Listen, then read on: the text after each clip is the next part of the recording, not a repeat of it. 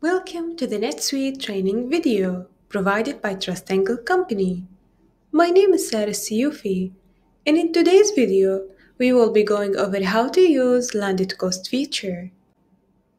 It is important to know that this feature is only available in the NetSuite accounts with Advanced Inventory module.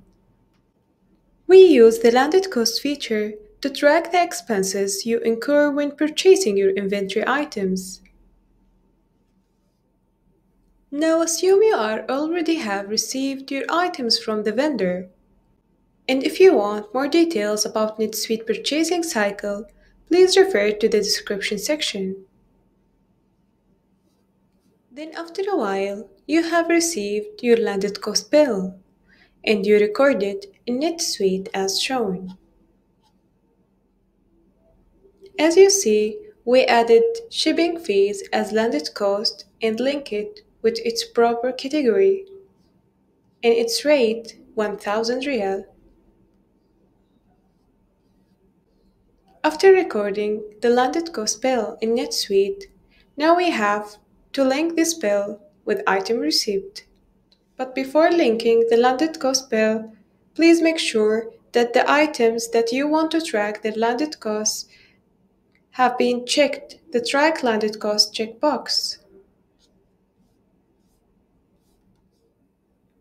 Now going back to the item receipt page, we have to click on Edit.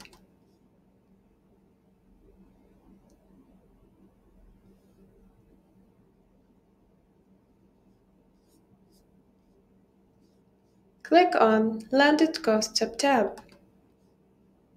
Now you have to choose the Cost Allocation Method. And to read more about this allocation method, click on the field label.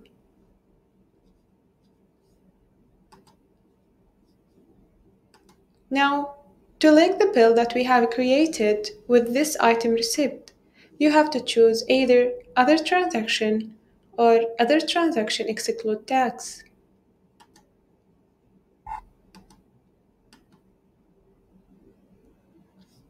Now we will link the bill that we have created.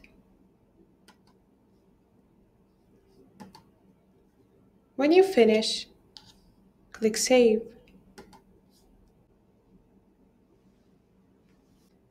Thank you for watching. This video was brought to you by Triangle team.